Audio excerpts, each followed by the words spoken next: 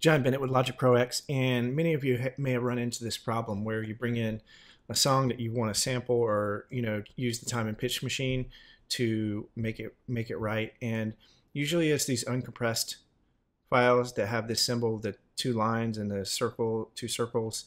You click those, you go down here, and a lot of these are grayed out. So what you have to do is basically you just right click it, bounce it in place.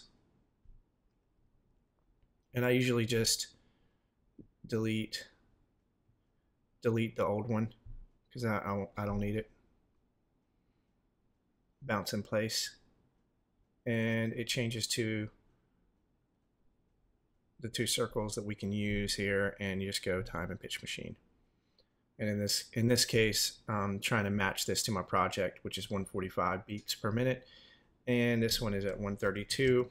So I'm just going to do it like that, 132 to 145, and I'm done. So I know a lot of you guys are running into that. You can just bounce it in place. Another weird thing that's happened too is that it would be grayed out. I click to another region, come back, and it would work. I don't know. Just kind of, I think it's a bug, but click around a little bit, open up a different one, come back to it.